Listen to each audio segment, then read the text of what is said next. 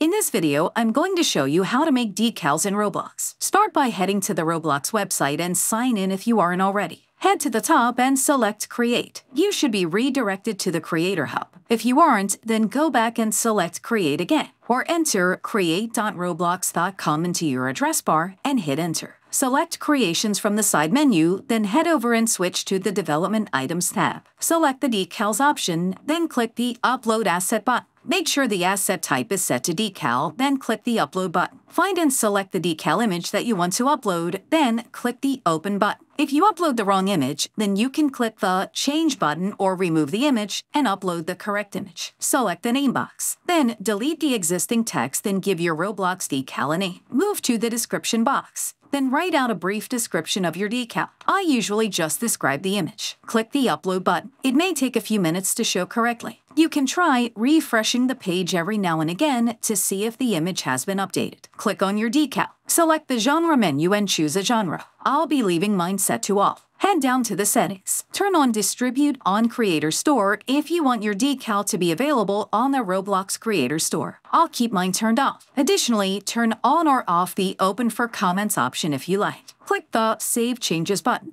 Go back to the decals page. Hover over the decal, then click the three dots to open the options. Select Open Asset Details. Here you will see your decal and all of its information. Head up to the address bar and highlight the URL. Right-click and select Copy. This is your decal link. You can use it in some experiences as a logo or in your own creations. Please leave a like if you found the video helpful.